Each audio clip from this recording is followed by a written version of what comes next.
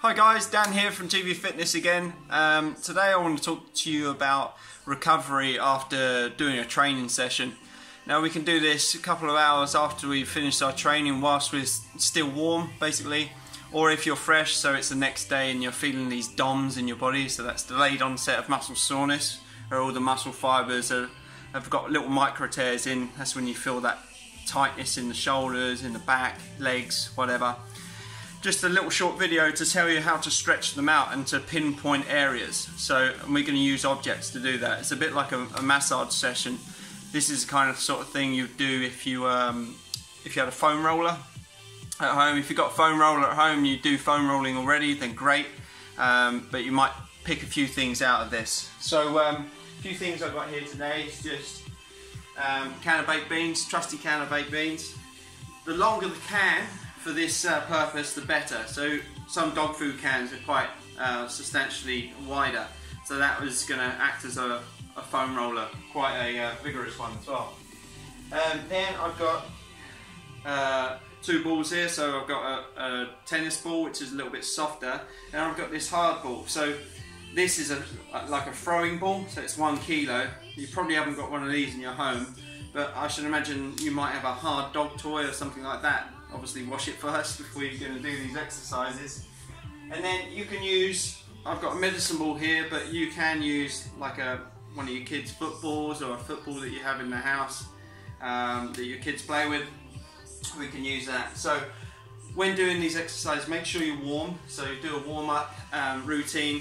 You can see from our other videos that we have already how to warm up. So follow that first and then get into this.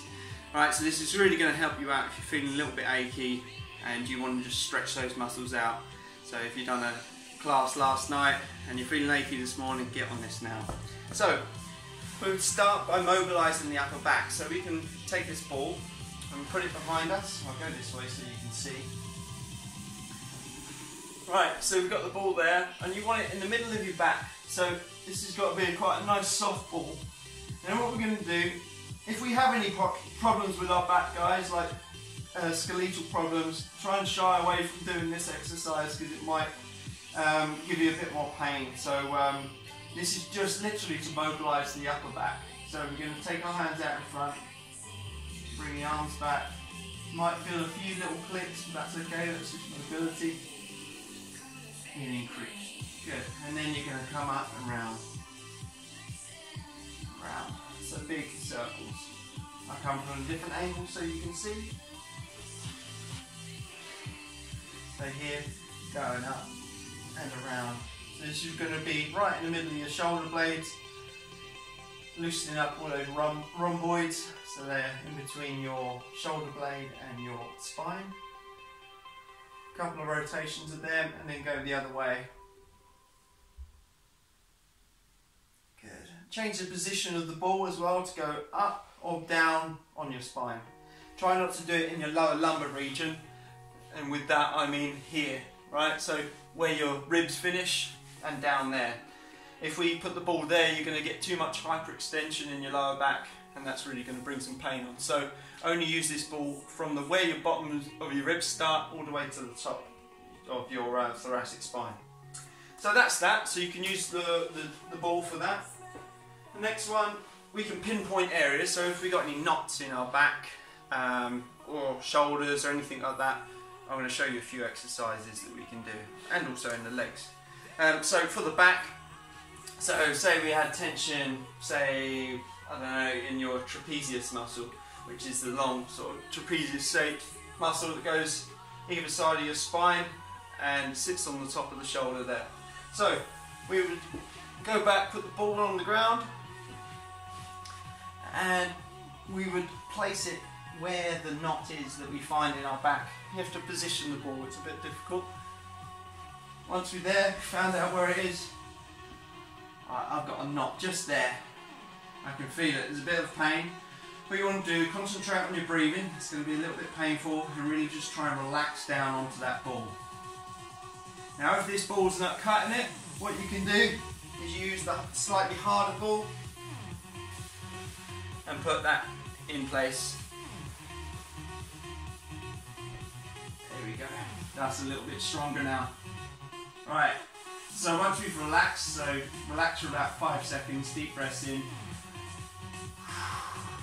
You're then going to bring your arm out to the side and rotate. Really just working the whole range of that muscle. Lengthen it and shorten it. And then again, relax on that muscle again in different postures of your arm. So you can go into the middle, bring your arm into the middle, and out to the side. Work with these different ranges. You'll always feel tension in a slightly different part of the arm. Once you've done that side, you can hop over to the other side. You can also do stuff on your shoulder. So I do this with a softer ball because these are a little bit more sensitive. But basically you can get in here, get the ball in place behind the shoulder, and then just slowly roll from side to side using your left hand to go from side to side. You feel that in the back of the shoulder. It's really loosen up the shoulders and give you a bit more range.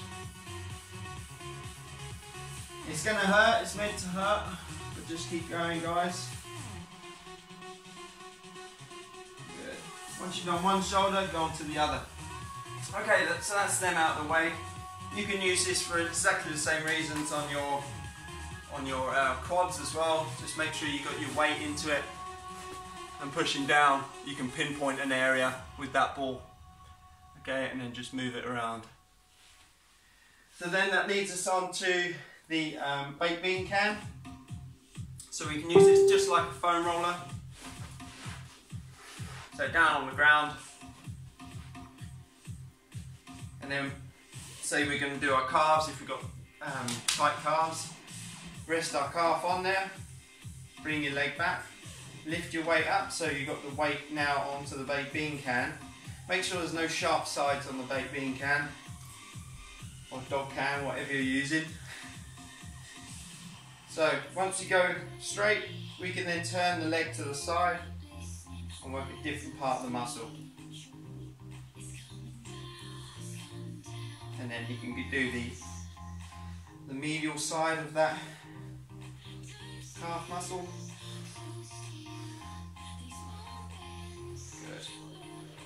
If you want more strain, we can bring the leg that we're not working on over the top of the leg that's being worked, and that will give you a deeper massage. Okay guys, well, there we go. These are just a few things to maybe help you out, to help your recovery.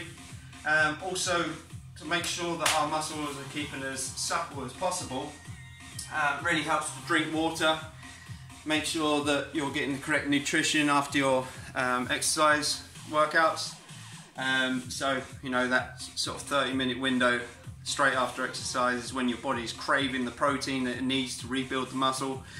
So make sure you're getting correct nutrition, keeping hydrated, and stretch and mobilize with these exercises that I've shown you.